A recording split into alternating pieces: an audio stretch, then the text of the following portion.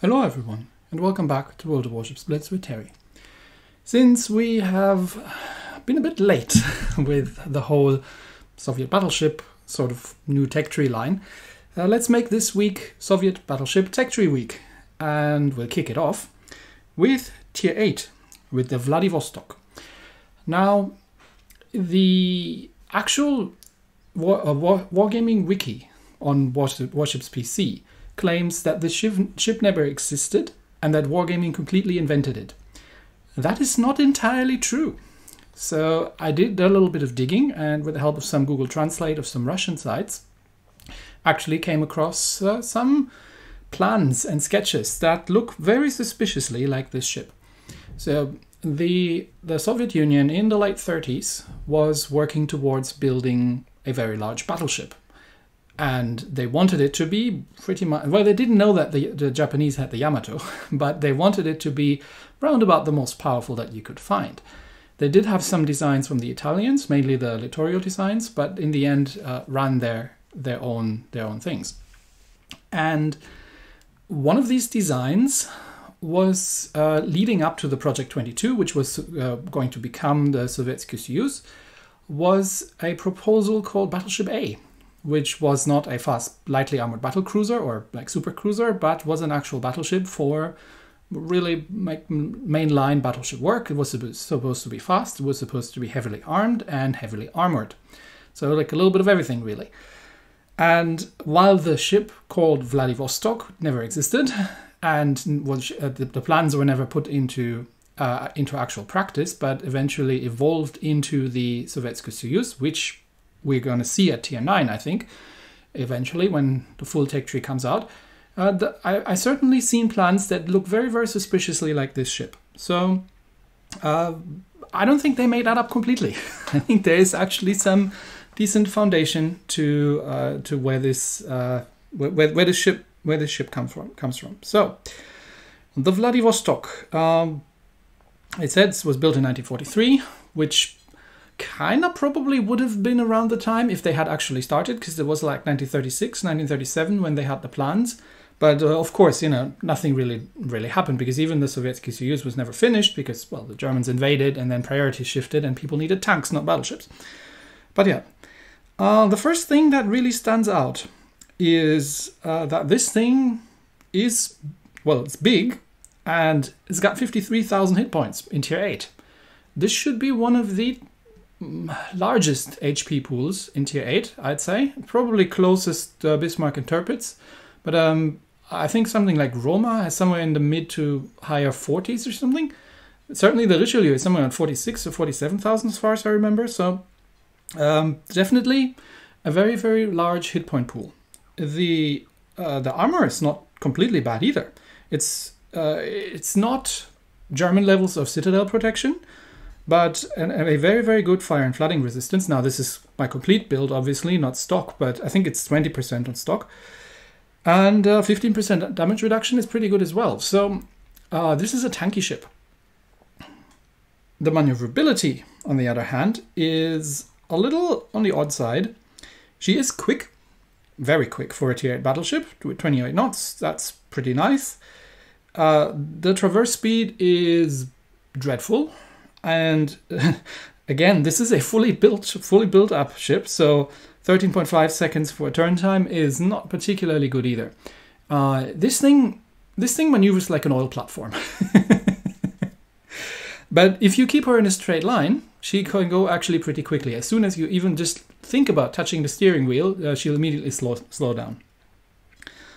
The guns are 406mm. And they come with a rather slow base reload, I think somewhere beyond 23 seconds. The range is average with 13.7 kilometers, and the damage numbers aren't terrible. The turret traverse speed kind of stands out because it is on the quick side. So while the ship doesn't steer particularly well, the turrets actually rotate reasonably quickly. For secondaries, we've got 6 twin 150mm main secondaries we want, with a 6 kilometer range, which isn't bad. And we've got a bunch of 100mm auto secondaries, which, well, as auto secondaries go, They are there, but if you're relying on those to hit destroyers, good luck, because the auto secondaries, the AI behind the auto secondaries is not particularly good. So usually, if a destroyer is coming straight, unless the destroyer is sailing straight next to you, the auto secondaries are not going to hit anything. There's a bit of a problem though with the secondaries, and let me see if I can zoom in a bit and show you what I'm talking about. So it almost looks like on paper that the secondaries can fire straight back, but I think what's happening is that the two secondaries, the two main secondary turrets, these two here, they are not super firing. And for the one going aft, it actually can't really align towards the rear, because it would have to align slightly inwards. So the problem is, if you're facing straight towards the rear, like you're getting chased by a destroyer, you can't get any secondaries to bear. And it's a similar problem if you're pointing ships straight forward. The secondaries have they have not the greatest angles. So you really need to have the ship angled in order to get the secondaries to bear, which is not usually something you want to do if you're in a close range fight with a destroyer, because then you're giving, well, too much side, and this is a very long ship, too much side of the ship for torpedoes.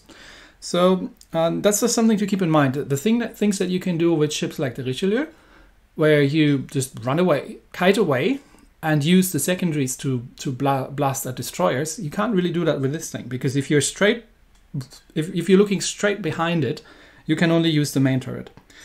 And I mean, forward the same problem, but at least you got two turrets there. So in terms of AA, it's not great, it's not dreadful, it's not Roma levels of dreadful, but it's an okay AA, but don't rely on it to save you from airplanes. Surface detection is pretty poor with 11.4 kilometers. So yeah, you'll be spotted. A very interesting thing in the Soviet battleship line so far is the ship skill, because this ship gets the precise aiming 3 at tier 8.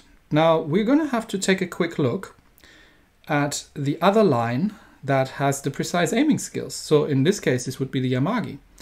Yamagi gets a precise aiming 1 at tier 8. That is a significant difference. So previously the Japanese line have been the long-range sniper ships. Armor not the greatest, but pretty precise, and with a precise aiming setup, doing a pretty decent job. Now if we're looking at the tech tree in the Japanese line, beyond the Yamagi, with the Izumo, we get the precise aim 2, and with the Yamato, we get a precise aim 2.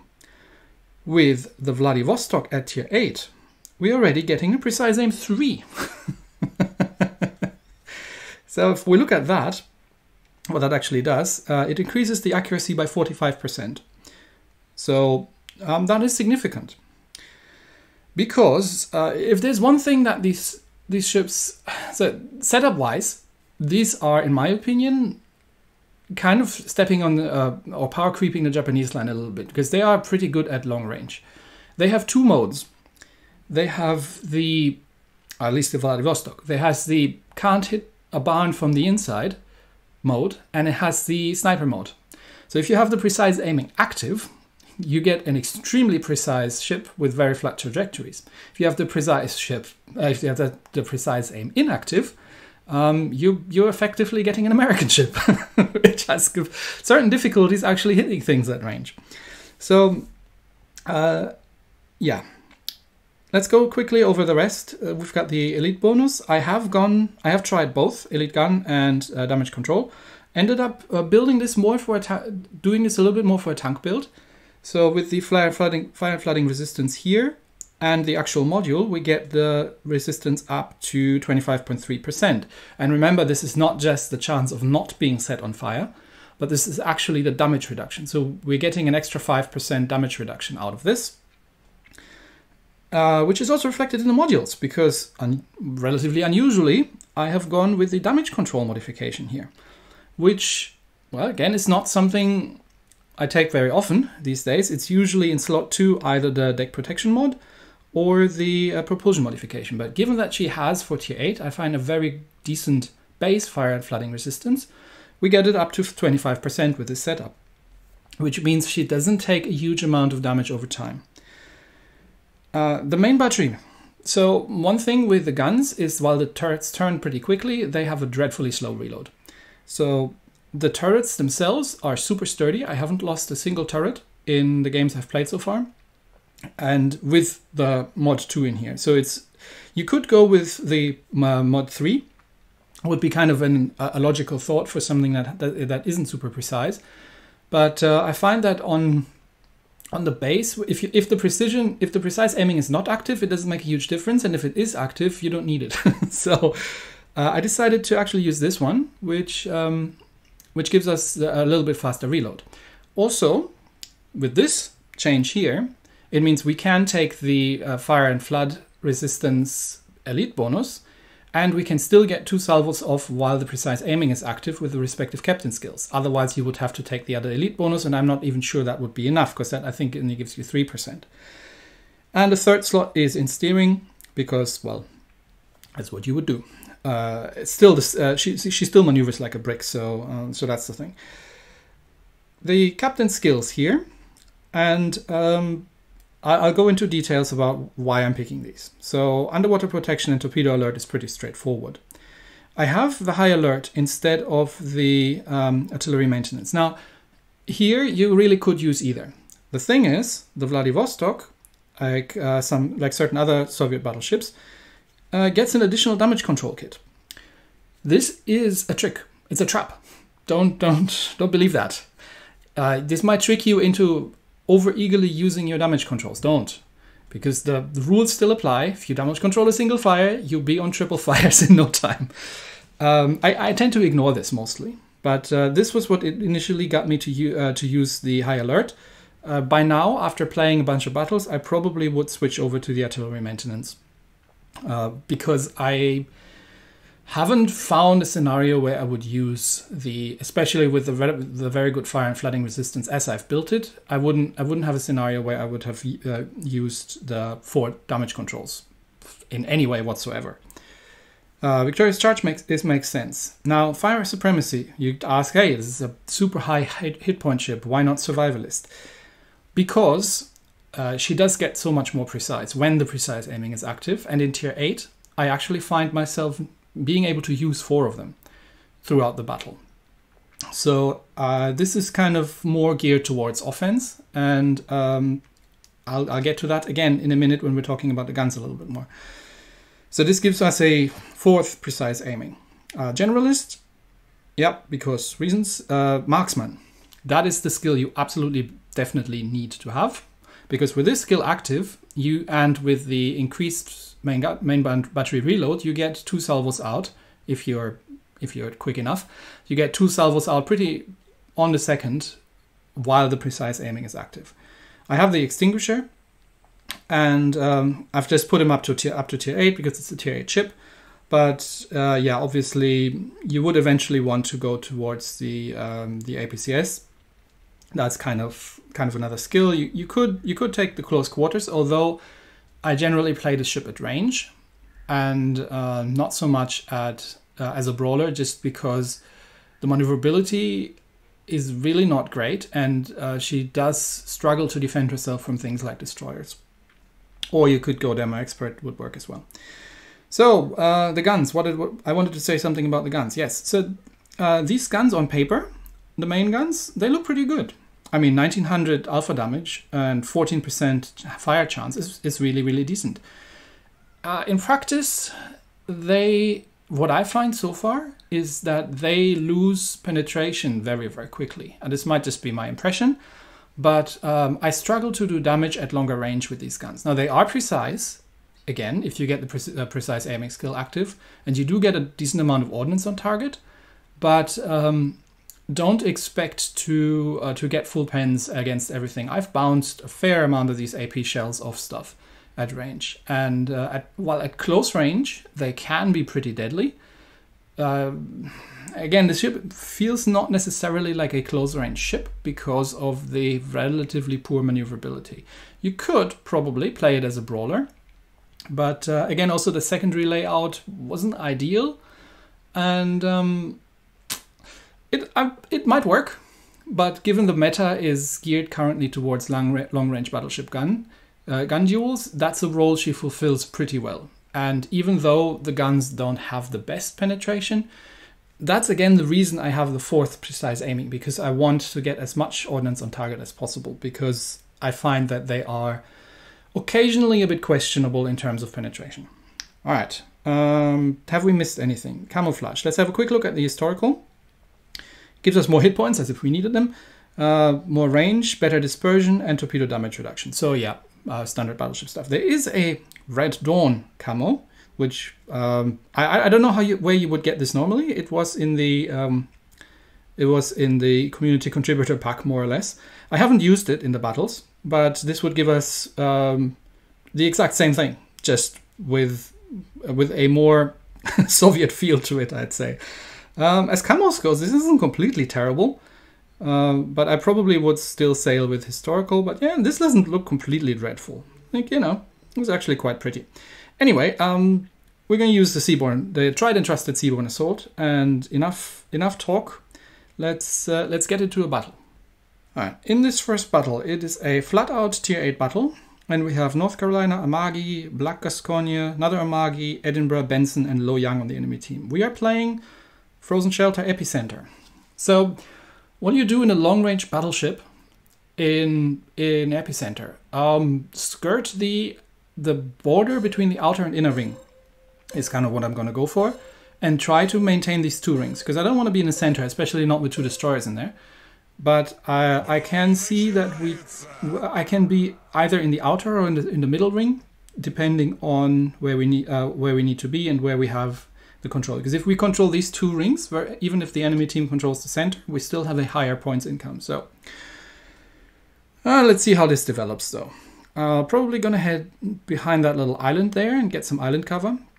The armor, like I said, does seem to hold up pretty well. So even if she comes under concentrated fire, she does seem to hold up pretty nicely. And yeah, with all the camo and the consumables, the supplies, I'm getting up to 56,000 hit points in a Tier 8 battleship. That is ridiculous. So this thing is a massive tank. All right. Looks like we are getting the outer ring, and the rest of our team, fortunately, actually, one destroyer seems to be heading straight for the inner ring. That's good, and he's got cruiser support. So I'm just going to see where we're going to see anything enemy-wise. Currently, we're losing the outer ring, but that's because the cruisers have moved up to the middle. Okay, there's the Loyang, so that's one of them. Can I get shot? No, I can't get shots at the Loyang. Loyang is hiding behind the island, which makes sense. And now the cruisers are disengaging because they're probably going to get shot at by battleships. And we have a single destroyer, which means we are not going to get the center ring. I've expected that against 2 destroyers. But there's a Black Gascogne over there and something else. I do have to be a little bit wary of Loyang torps, but I don't think he came around enough to... Oh, okay, then there they come, yeah. But they're not going for me, they're going for the cruisers. All right then. Cruisers can deal with the Loyang. And I'm going to go into the outer ring and see if we can capture that one. There are a couple of Amagis, I just need to get around here. And I don't think they haven't actually seen me. So shots out, first precise aim, and we got the outer ring. Now we are in the process of losing the middle ring. Okay, 1 bounce of the Amagi, there comes some return fire shots, but they all missed. Yeah, we're gonna need to get back into the center ring at some point. I do have to keep an eye on the Loyang, but he's on the other side. Okay, a couple more shots maybe at the Amagis there. And you see, my precise aiming is just... I was just a little bit late because the lock-on was switching. But yeah, a couple more hits, and we can use our first repair kit at this point. Not a great amount of damage we've done, but maybe we can do something about that Gascogne over there, because he is getting outflanked because the 2 Amagis are heading off. And I just want to see if I can push these guys out. We're now controlling the outer. Now I'm capturing the middle ring. Okay, so we've got what I wanted. We've got the outer and the middle ring, and enemy team holds the center cap. And they're calling out the Black Gascogne. Yeah, he's overstayed his welcome. So full steam ahead. I do have to keep an eye on the destroyers though in the center ring, that they're not sending torpedoes out. And then Black Gascogne has realized that he's overstayed, so he's running. But yeah, it's getting some shots in. And I do have to keep an eye again at destroyers. Yep, there's the Luoyang. Okay, full on reverse. Yeah, Luoyang shooting at me. So there's a good chance that he's got torpedoes away, or his torpedoes are on cooldown and he's just kind of, he's setting one fire. I don't care.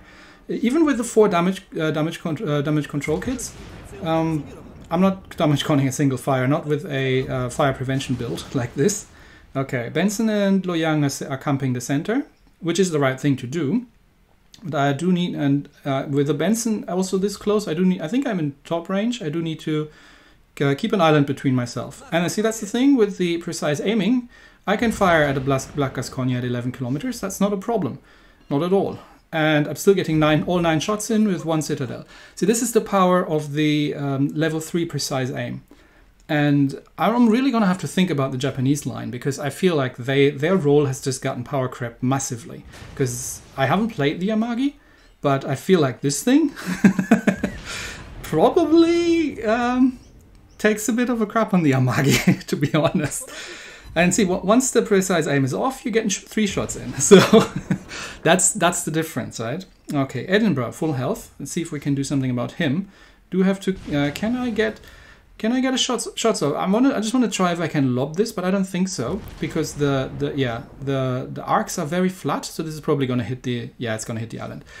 The arcs are very flat, which makes occasionally, or which may be responsible in part for the penetration problems I'm having with this thing, because the flat arcs mean that you're more likely to send the shots into the main belt, and these guns are not powerful enough to punch through most of the main belts at this tier. Okay, there might be Edinburgh torps in the water, but Edinburgh is still one of the terrible ones. I think she got 4 torps, so 4 torps not going to kill me. I don't know where the destroyers are, but the cruisers are running into the center, and I just want to snipe the Black Gascogne at this point. I think even if I'm over penetrating his bow, that should be sufficient, but maybe I'll get some good hits in with this low health. Yeah, that's enough. Okay, Edinburgh, you're next. And it looks like the rest of the enemy team is all sailing towards the map border for reasons unknown to man. Because, well, I guess they don't want to win, but I'm pitying the destroyers, because the destroyers have done everything they could. But what are you going to do? So the Gascogne is down, the Yamagis have sailed away. There's a North Carolina who's outside all of the cap circles. And I'm starting to take pot shots at the Edinburgh. Luoyang spotted. Okay, Edinburgh is down. And seems to have taken our Yugumo with him. So we've got no more destroyers, but we're holding all 3 rings. So there might be Luoyang torps, so I'm just going to sail away. And now, if I put the ship straight, she will get really, really quick. As soon as you start turning, she'll slow down massively. But North Carolina, hello. We're going to get up. You see that? As soon as I start turning, 24. There we go. A couple of good shots. And yeah, let's kill that thing. And I mean, we've got this in the bag. We're 200 points ahead, and we're holding all the 3 cap circles, because the lone destroyer in the cap is up against the cruiser and okay, let's just kill the North Cal against the cruiser and a battleship. Okay, that's the North Carolina taken care of, and we've done our job in tanking, because we'll have to have a look at the damage taken. But I'm down all 3 repair kits, and but I can comfortably do this even while being shot at, without necessarily being too concerned about my health. And unfortunately, that salvo doesn't hit anymore. But yeah, we've done our job in tanking, I think. So this ship really works well at long ranges, and the armor is good enough to also occasionally go into closer range fights. It's just the maneuverability where she suffers a little bit. And yeah, we've tanked about almost exactly the amount of damage that we've dished out. So yeah, the guns are not super punchy, but again, this might also be down to ballistics. Let's do another one to show a slightly different angle of what we're doing here. Now, in this battle, we are top tier, actually. There's Lightning, Aka, and Mayhem, a Martel, again an Amagi, a Bismarck, and a Shokaku. Now, I've mentioned AA isn't super great. She can shoot down a couple of airplanes, but she's not an American battleship. She's not a North Carolina that would shoot down 25 airplanes within a battle easily. But the fire prevention build, or the damage over time prevention build, actually makes her somewhat viable in that regard as well, because she does just not take that much damage from things like fires. Okay, triple destroyers. And we only have one cruiser. Okay, so that means I'm going to have to be a little bit careful here, because I'm probably going to be up against the destroyer. Where am I going to go? I want to take right flank. Let's see where the carrier is going. No.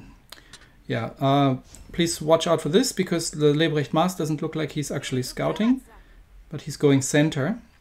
But we are going to get... yeah, is he going? Yeah, he's going around the other side of the island. That's a very dangerous move, because you are in range of the cruisers. And there she is. There's the Charles Martel. You are in range of the cruisers if you're going. If he was air spotted, he would be in trouble already. Blind shot at the Martel, like this-ish, but I think he's on full speed, so I probably would have to take a lot more lead here. Yeah, that's all splashed. Okay, so we've got the Akka coming our way, and that lightning looked like he was going to go the other way. And yeah, I think the Lebrecht Mars has figured out that he doesn't want to be there. Don't go around front the island. I mean, he is taking the Akka under fire, which is great. So let me just unload the AP and switch to the high explosive. Yeah, we got 2 hits in, not bad. Because that's the only thing that's around here, and then we're just going to dodge some Akka torps, although at that range they're probably not going to hit me. Yeah, the Lebrecht Mars is overextending a bit. Fortunately, the Charles Martel is running away. Otherwise he would have been my problem to support. Okay, do I need to dodge? Do I need to? Come on, turn! Turn! Okay, I do actually need to dodge. Alright, lightning. Lightning's faster than that, is he? Yeah, he's faster than that. Okay, one semi-pen on a high explosive. That's disappointing. But the carrier is doing a good job of like hitting the destroyers, which is very nice to see and refreshing. Okay, I've got the high explosive loaded, so I'm going to get some parting shots out at the lightning.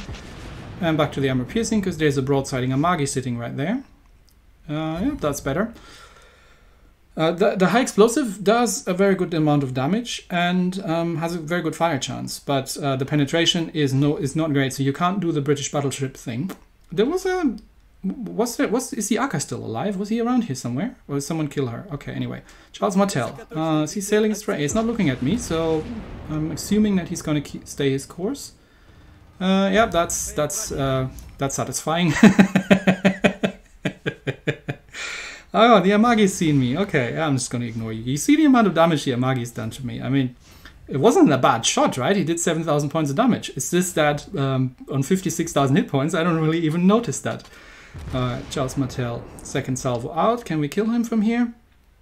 Yeah, we got him. Delete. Alright, there comes some, I think these are Martel torps, so yeah, they don't have range. Yeah, we get a couple of aircraft kills here. But Amagi, you are sitting stationary, broadside on, towards a Soviet battleship at 12 km. Do you think that wise? Let me teach you the error of your ways. And ploink. But you see the penetrations are a little bit of a mixed bag at this range. I mean, an Amagi is a battle cruiser, right? That thing has very little armor, actually, for tier 8. And yeah, we do get the full pens. But I did bounce something off. Might have been a turret face or something. So a couple more shots out. Amagi is reversing. Yeah, there's another bounce, right? So this happens, and this is why... Oh, okay, we've got lightning problems. All right, now, so I can't kite away. I mentioned that earlier. So over to the high explosive, and I'm going to have to take these torps. But I have 44,000 hit points left. I don't think the lightning can one-shot me.